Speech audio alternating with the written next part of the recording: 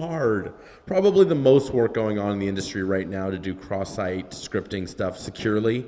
The people who are actually thinking hardest about how to actually do these complex security models, Adobe's doing a really, really good job of this. And they built this entire huge framework for XML documents that describe security policies. And unfortunately, that XML stuff is also vulnerable to DNS rebinding as well. So you get around the security policy by using the same attack. The effect sucks. You get arbitrary TCP access.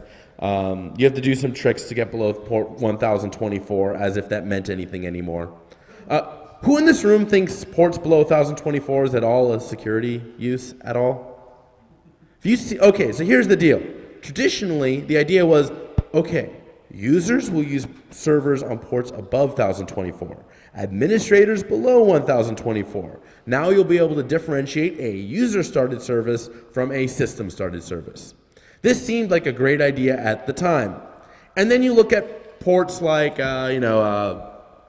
RDP above 1024, MySQL above 1024, SQL Server above 1024. Turns out there's a crap ton of really useful stuff that's above port 1024. So it's a kind of a useless security mechanism now. So, mechanisms for rebinding address. How do you actually get Flash to see motion from, okay, download this movie from this address, get this security policy from this address, but now, only now should you go ahead and go over there. How are we going to do that? All right, we got 3 ways. First way is what's been commonly known. The other 2 I'm bringing to the table. So the first way is called temporal modulation. When you get a record back from DNS, it's got a time to live. It says, this value you should hold on to for this many seconds. And that value can be 0. And what happens is it says, oh, okay. The first time you look it up, you get an address. The second time you look it up, don't cache it. It might have changed.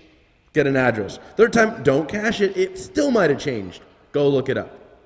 This happens to be the exact functionality that we want to abuse. We want you to look it up at time A and go to the server in Europe, and time B and go to the printer down the hall. So we'll just use it for what it's meant for. And so you get these networks, they brag, oh, we've solved this problem for years. We say records have to last at least 5 minutes.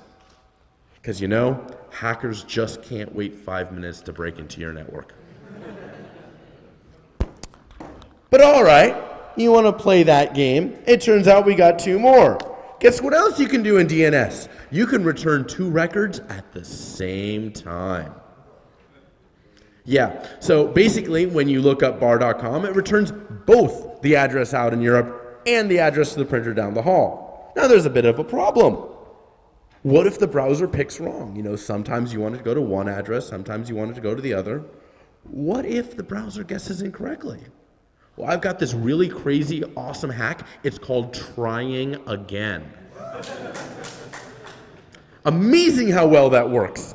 And I'm not going to go too hard into how the trying again works, but here's a big messy slide that tells you how to try again. So, people are trying to use DNS TTLs as security technology. They were never designed to be a security technology. Things always die when you decide to turn one into them. Finally, we have something less a security technology than virtual machines. So I used to call this Tommy the Tank Engine security. I think it's safe, I think it's safe, I think it... No. It turns out that's the wrong tank engine that says that. No, it's actually, and I'm not joking, the pony engine that says that. Wow. So it turns out overriding a TTL when you actually own the record at play is trivial. It's by design. Here's how you do it. So when you look something up in DNS, you do not necessarily get back an address directly. Oh no. You can get something called a CNAME. That says, I know you looked up bar, but bar is just an alias, man. That's actually 2.bar. And here's 2.bar's new address. It turns out this, and here's its new address, actually overrides whatever was in the cache, regardless of TTLs. Works like everywhere. So here's what it actually looks like. We're going to look up one.foo.notmallory.com because, the server's totally not Mallory. It's totally not malicious out to hack you. You can tell because it says it's not Mallory.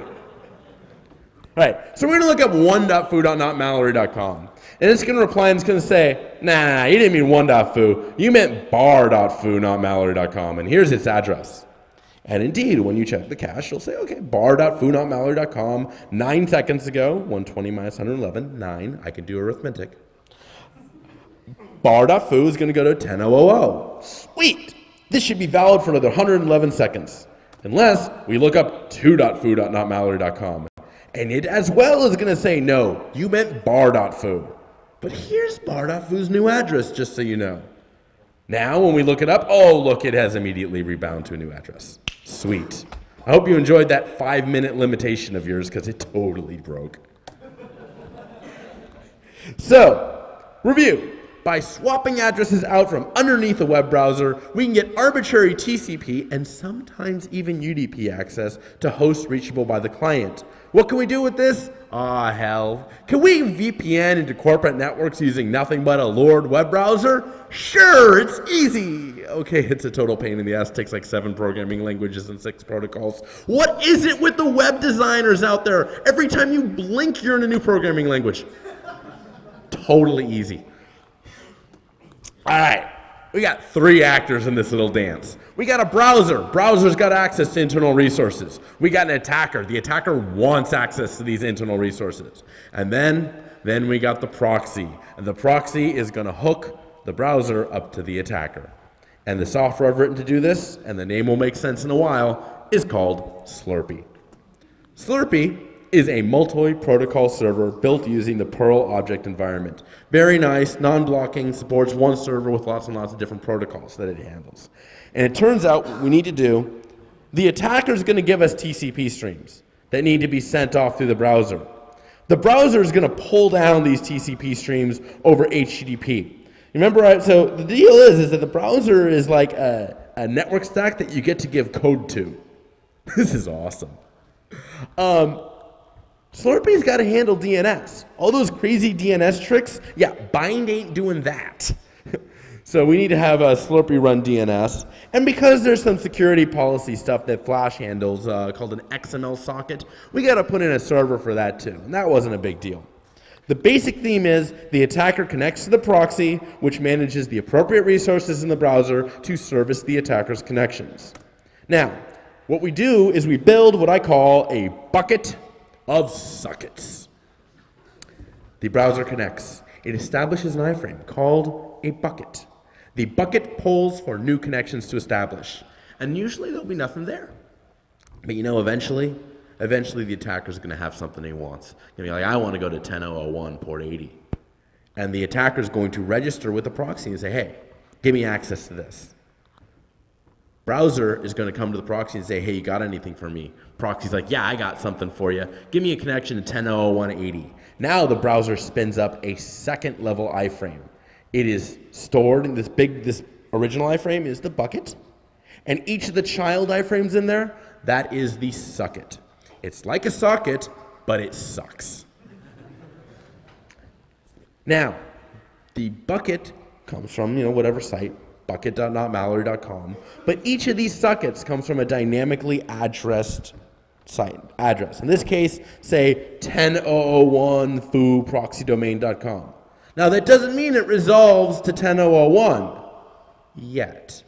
It just will at some point in the future. This second level iframe is called a socket. You're going to